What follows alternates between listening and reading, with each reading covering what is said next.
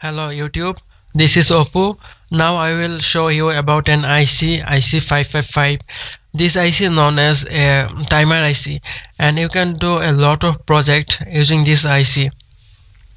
This IC has 8 pins and pin 3 is our output, and you will get an output like this, once high, then again low, again high, again low.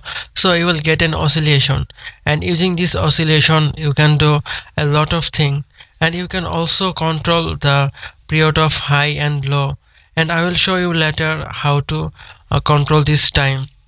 So if you look at the internal construction of this IC, then you will see that there is 2 comparator, 3 same value resistor, 1 NPN transistor, and a SR flip-flop. So now I am going to show you the circuit connection. So you need a 555 timer IC, 2 10 kilo ohm resistor, 47 microfarad capacitor, and a LED light. So at first make a short connection between pin 4 and 8, then another short connection between pin 2 and 6.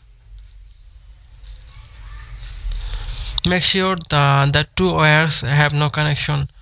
Then a 10 kilo ohm resistor between pin 8 and 7, and another 10 kilo ohm resistor between pin 7 and 6, and a 47 microfarad capacitor between pin 1 and 2.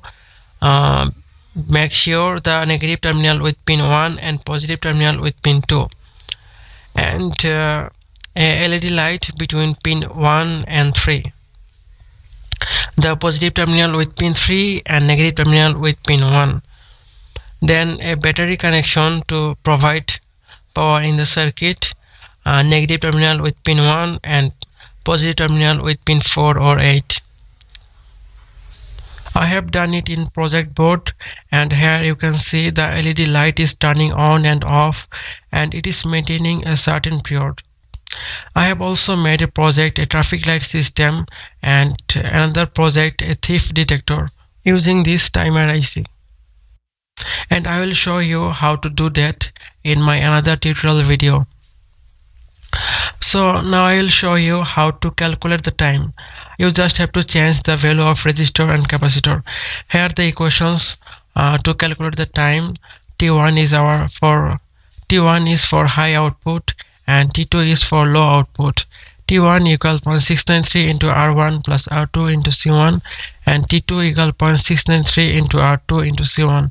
And you can also calculate the total time, T1 plus T2, and also frequency equal 1 by T.